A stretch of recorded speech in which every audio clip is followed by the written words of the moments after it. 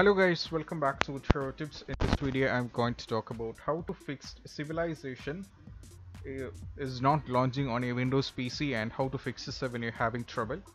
So first when you're having trouble is one of the simplest solution is you just have to restart your PC by going over here in the start. Right click on this and you just have to tap on this icon and go for a restart. And the reboot will be most probably helping you to fix the issue up, and if it's not working then we have the solution which is you just have to update your drivers. So to update your driver you just have to click on this PC and you just have to right click and go to properties. Now from here you just have to navigate to this side and click on device manager, and from here you just have to check for the update drivers. As you can see that there is an option called the available options over here, so you just have to update the drivers from here.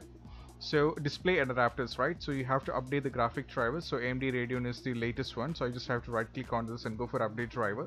So search for automatically for drivers. As you can see that mine is on the latest version, so I just have to skip this part so I don't have to do this. Moving on, third solution is all about you just have to install the latest version of your Windows. Make sure that you are on the latest version of Windows. To do this you just have to click over here and go to settings.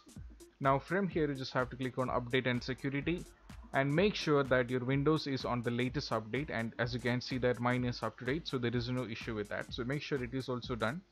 And last and the least, one of the solution what you have to try out is you just have to install Microsoft Visual C++, and you just have to search it. So I'll be providing link in the description so you can download this from here. So you just have to scroll down here and you just have to download respective one based on your Windows. If it is 64 you just have to download this one and you just have to install this and try to open the game, and most probably the issue has to be fixed. And I hope this video is helpful for you guys, and if you find this video helpful don't forget to subscribe and click on the bell icon for more notifications. See you soon in the next video. Peace out.